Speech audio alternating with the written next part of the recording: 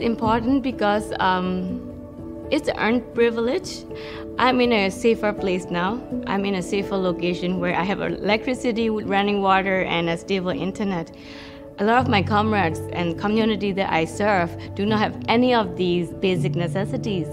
So my work is really to amplify their ask, their demands, the message that they want to send out to the wider global communities that these atrocities are happening on the ground, and we shouldn't fold our arms and just forget about what is happening in Burma.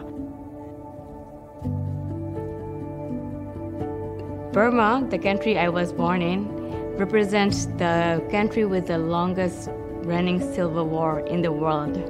It's been over 70 years, ongoing conflict.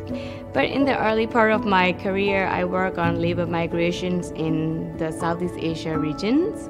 And I witnessed the labor rights abuse and human rights violations of our people in the neighboring countries. We have this very militarized economic system and not promoting the equal distribution of wealth and not promoting the equal distributions of employment opportunities to the broad-based populations.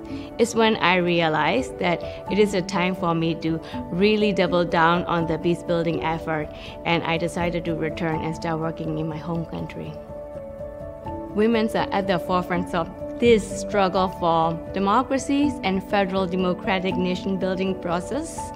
We cannot be ignored anymore, but our sustained and concerted effort and trying to do inside-outside lobbying and advocacy effort has given us the opportunity now that many of the security organizations have allowed us to jointly produce gender inclusion plans in their organizations. You know, it is very difficult to be hopeful in our circumstances, but change will happen. Even if it doesn't happen in my lifetime, I think my children will continue on.